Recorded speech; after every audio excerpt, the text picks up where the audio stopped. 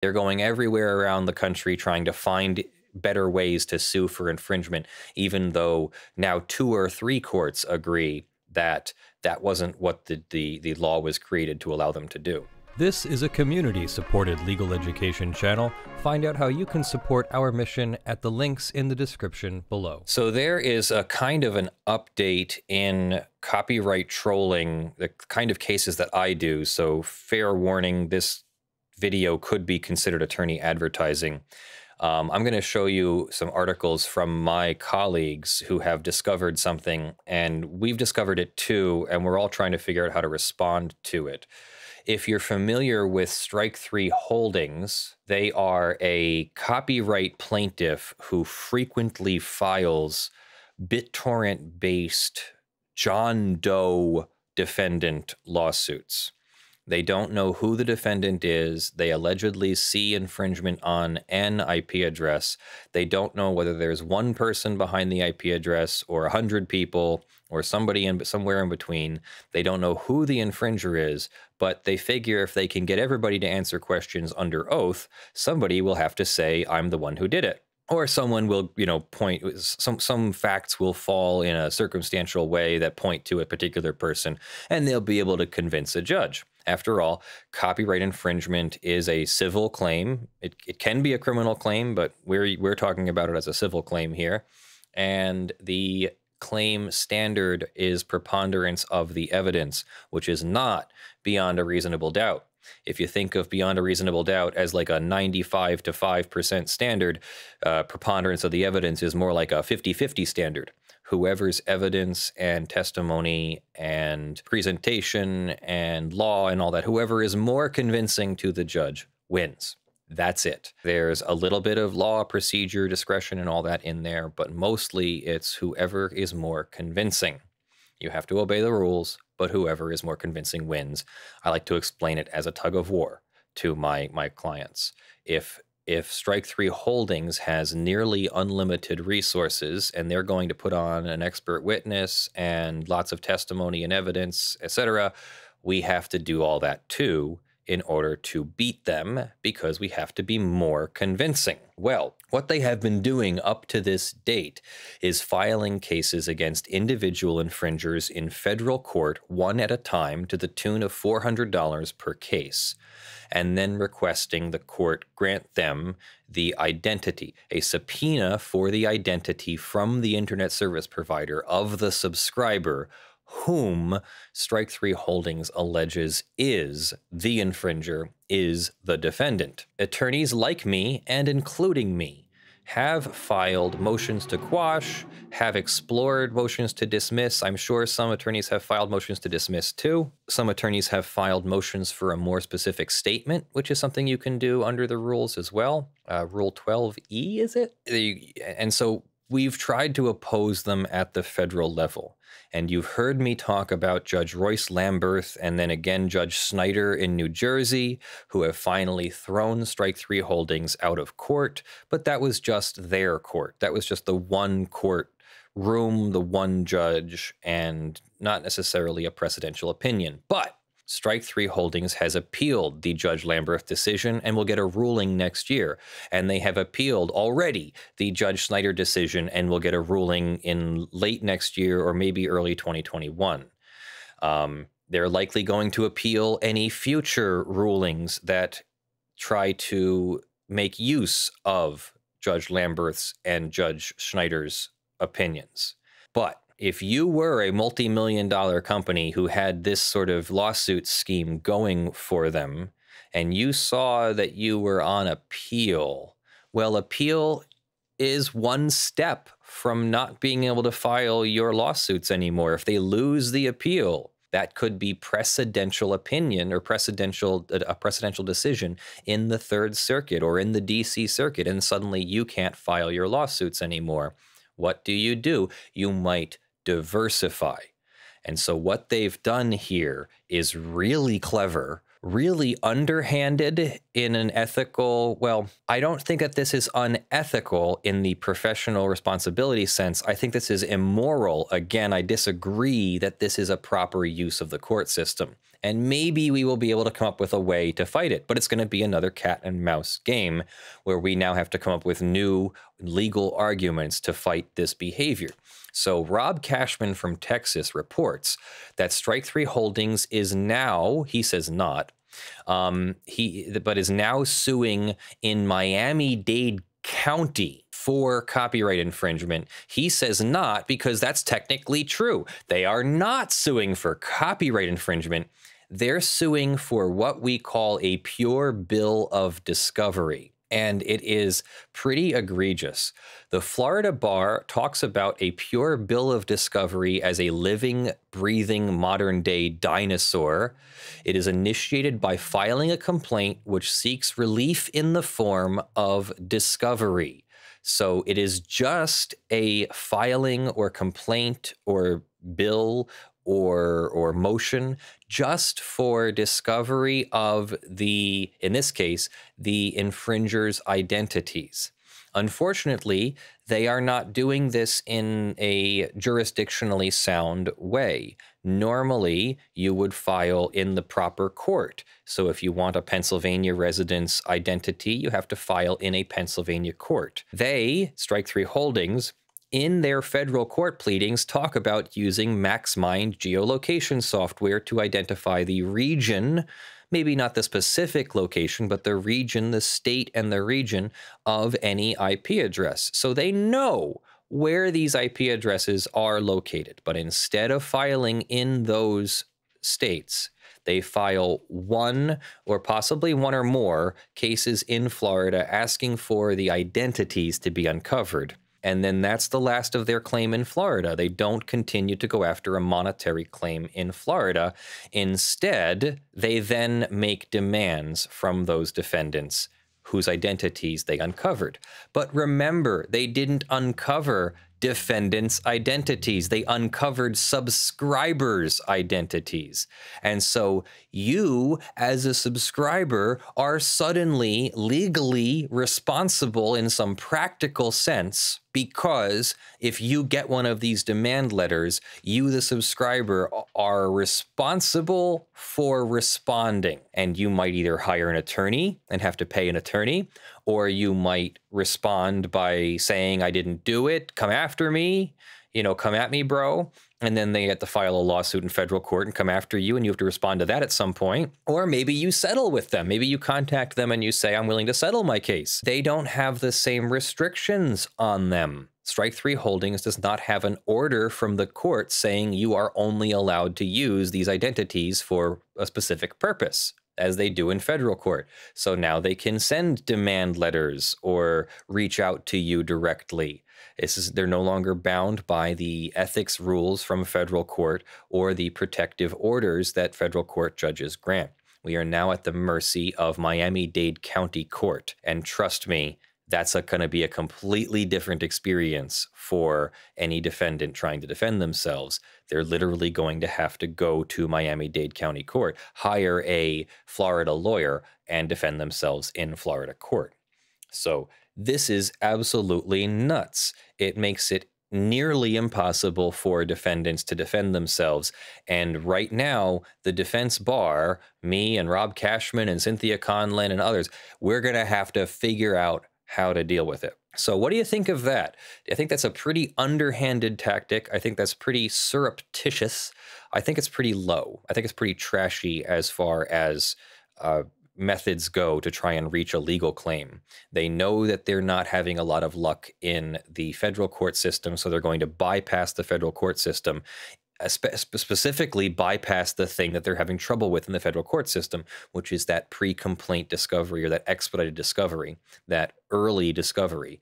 So now they're going to get the early discovery from a Florida court, and then they can sue. Even Judge Snyder said that he didn't have the ability or the discretion to stop them from suing people where they got the identity from somewhere else.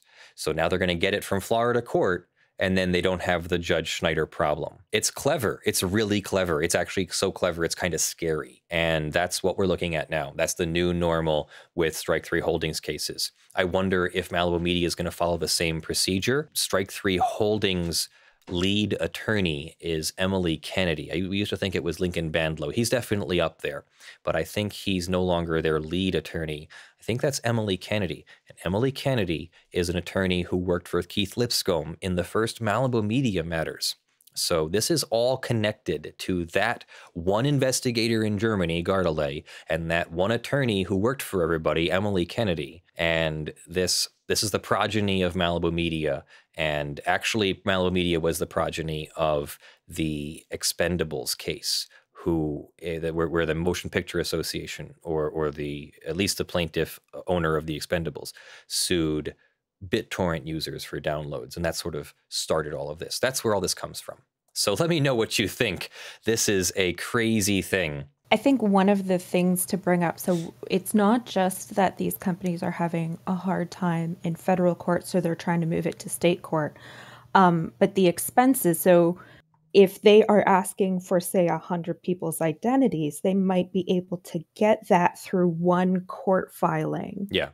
And so they pay like $200 and they get 100 people's identities, and then they can, what feels like extortion, not the legal sense, but what can feel very much like a shakedown, where they say, we have your identity, we're going to sue you, we're going to name you, and anytime someone Googles you, our lawsuit for downloading porn is going to come up. And so Prenda Law did that. To give us the pure bill of discovery is a Prenda Law tactic. There was another lawsuit filed. I forget who the name of it was. We removed it to federal court, which is something that you can do, but I'm not sure that we ever actually had grounds to.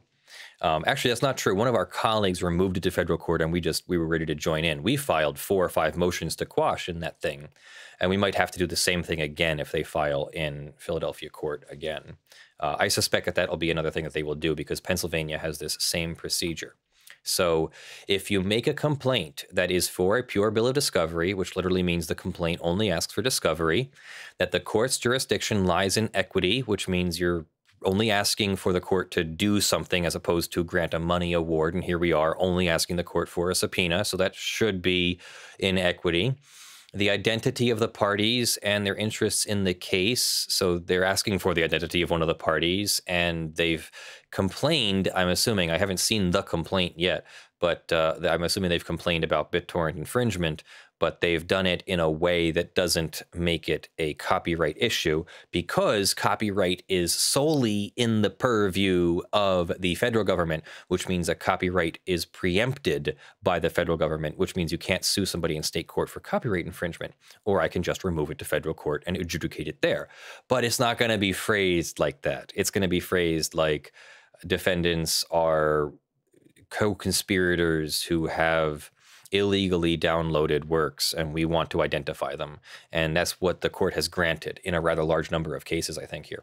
So returning to Steve Vondren's page, he lists the Florida law. So I'm not going to list Steve Vondren's page otherwise, but I will list facts from his page, and that I can do as a fair use. And they say that specific facts that give rise to a cause of action or defense by the plaintiff, and the plaintiff is an actual party, not a mere witness. The matters give rise to the need for discovery. The content of the matters specifically sought to be discovered are in the possession of the defendant. So the identity is in the possession of the ISP. So that's kind of weird. And the plaintiff's right to relief, including identification of possible defendants, conditions precedent to maintaining a cause of action, and additional causes of action, and the plaintiff's title, interest, and relationship to the items of discovery sought, and that the discovery is material to the action at law. So that sort of smacks of maybe being something they could get. And so he lists the state case numbers here, and there are a lot of them. And so we now understand why there were no cases being filed in federal court, because they are now filing cases in state court. So that is scary. They're going to get people's identities from state court and not have to file thousands of cases in federal court.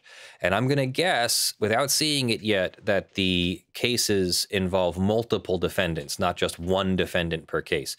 But if they do involve one defendant per case, they're not saving that much money. I think they're just bypassing the procedure of pre-complaint discovery in federal court, which is where they're starting to get scrutinized.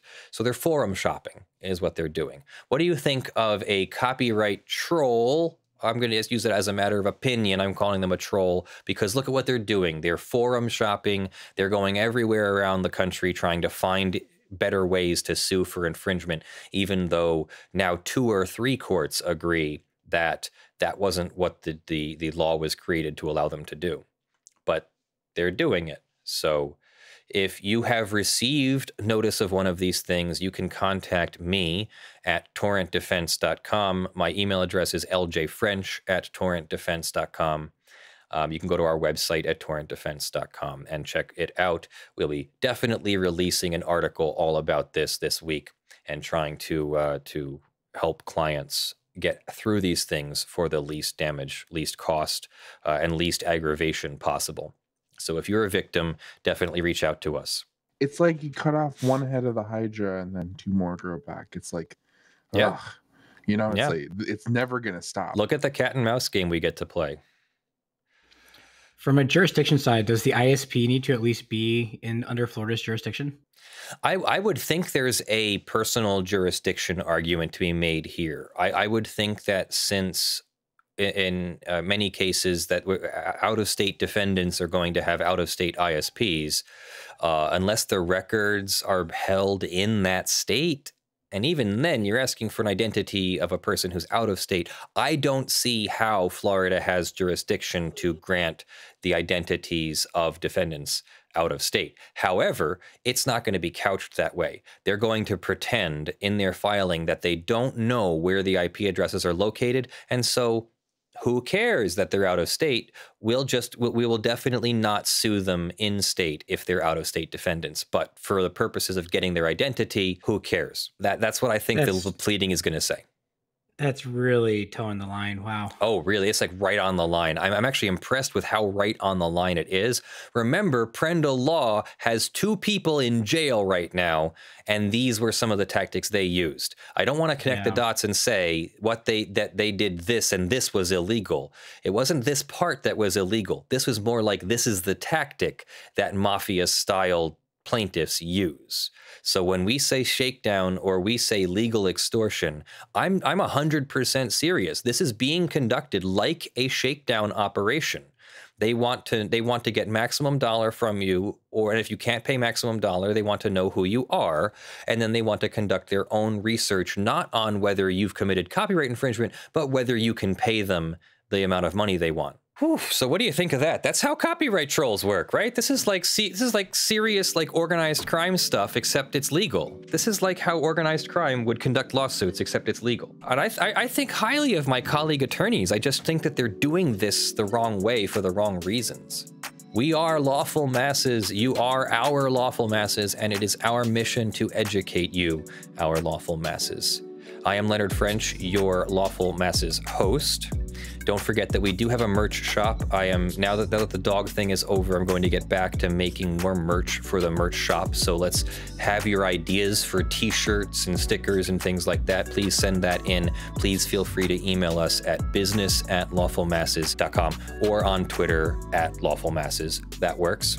Thank you very much for your support. We need your financial support on patreon.com/ljfrench and sponsors.com/law in order to keep our mission going, in order to keep paying our people a living wage, if we're even paying them a living wage at this point, but we're getting there. We need your help to get there, so we have to grow, and we're trying to grow. So please feel free.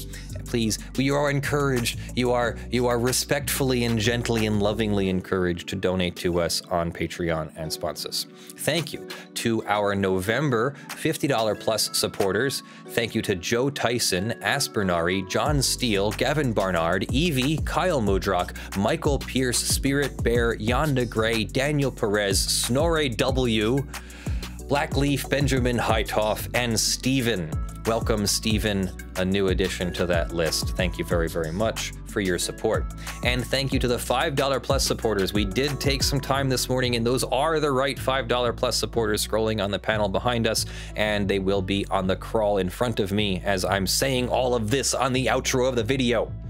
Thank you to Brandon for editing our videos. Thank you to Tactical for your contributions. Thank you to Joe and Kaylee for joining us in the studio today. I am Leonard French, your favorite copyright attorney. I do love you all. Thank you very much for your support. I will see you in the videos that drop. Bye. Buckle puppies. Buckle puppies.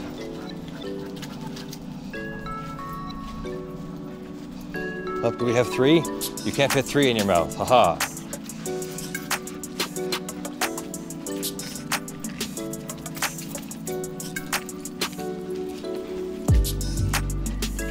Chase the dogs around the yard with the camera. We'll figure out how to get a low angle view. Probably be easier with the Osmo, actually. I should try this with the Osmo. Chase after them. I can get this audio into the Osmo, too.